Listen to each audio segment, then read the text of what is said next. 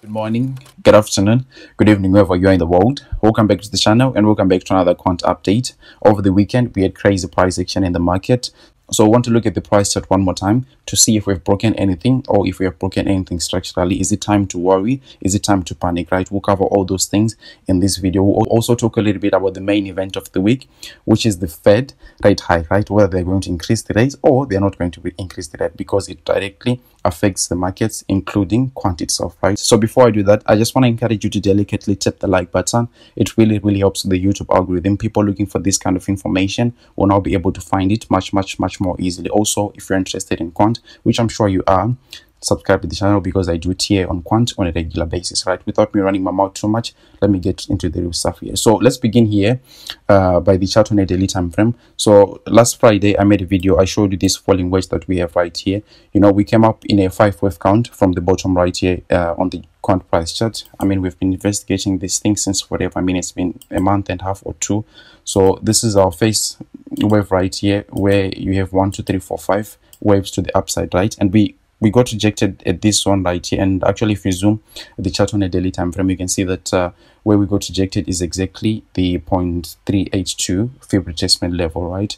Ever since that, we have corrected, forming this falling wedge right here. So falling wedge is basically a bullish patterns, and they've got about 66% success rate to reach the price target. So this is really good to see, because at least we have got 66% right to come and reach the price target, which is here at 121, $121, which is the top of the wedge right here. So that's really nice to see. Another thing that you can see about this falling wedge is we broke out already from the falling wedge. We had somewhat of a retest, right? We tried to go higher, but we are finding some resistance right here. We also highlighted this level of resistance in the last video, which ranges from the 108 up until the, I think it's 112.5, something like that, right? So yeah, we are finding rejection there in what is looking like a double top, right? But it's not yet confirmed really, because we haven't even broken the neckline. Let me quickly just draw this thing right here so you can visualize it, right? So this is our neckline of the double top. If it's to play out like that, right now we don't have confirmation that it's going to break to the downside here, but in the case that it breaks to the downside, right, let's go ahead and try to measure what it can be like the price target here. If we break to the downside, which is a break and close below the neckline there, would take us to something like oh my god, this is getting interesting. It takes us to 87.5, which is basically another area of support that we drew in the last video. Actually, I would encourage you to watch the last video if you didn't watch it, because you know, I'm kind of rushing right at the moment, so I really can't rehash some of the things that we talked about. Let me quickly do that, right? Let me go to the daily time frame here and show you all the resistance that we have in the immediate short term, and the support lines that we have. So we have this downward sloping resistance right here. We also have got this support at the $88 mark. We also have got this resistance that we highlighted here, starting at the $119 up until the $112.5 there, right? So this is our immediate major resistances at the moment, and at the moment you can see that the price is in a range between this 109 region up until the what can I say here, the $88 mark here. So yeah, we are stuck in a range at the moment, but we haven't broken anything structurally, I would say, right? If we'll be breaking anything at all in the immediate short term right here, it will be this double top you see right here, and the price target for that one also is coming right into support here. So maybe it's confluence, but we haven't had something like that. We'd have to wait until we have a break and close below this level right here. But until then, this scenario is not in play just yet. We'd have to wait until we get a break and close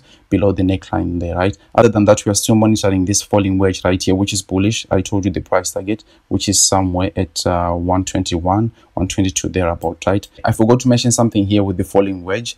Let me do this. Let me turn on my moving averages here. I turned on the 50 moving average and the 20 moving average, and you can kind of see that the rejection that we got from this resistance right here, right, for the retest of the falling wedge, we were supported by the 20 moving average here on a daily time frame. So that's really good to see. And yeah, we had a bearish cross right here. Obviously prices came down, but now it's looking like we'll be headed for a bullish cross in the coming few days or weeks or something like that on the Quant price chart here, right? Now, what are the implications of hitting the price target with the falling wedge right here? We would essentially have created a pattern like an inverse head and shoulders pattern. I've been talking about this since forever, man. At some point, it actually gets boring, but yeah, I mean, it is what it is. We have to mention it time and again. So will be creating an inverse head and shoulders pattern, which is a bullish pattern, by the way, and the price target for this one is really optimistic because it's something upwards of $230 or something like that, which isn't too weak actually for Quant, to be honest. So yeah, we'll be waiting to see if the falling wedge here performs as we are expecting, to go and hit the price target at $121, $122 in that region there, right? Obviously, on the flip side, if we continue to break to the downside here, I mentioned this double top that we have right here, but as I mentioned, it's not yet confirmed. Even if it's confirmed, the price target for this double top right here is just going into the line of support here. So for the bearish scenario at the moment is to break and close below $88 there, and then you would have also created another head and shoulders pattern here. Let me quickly highlight it.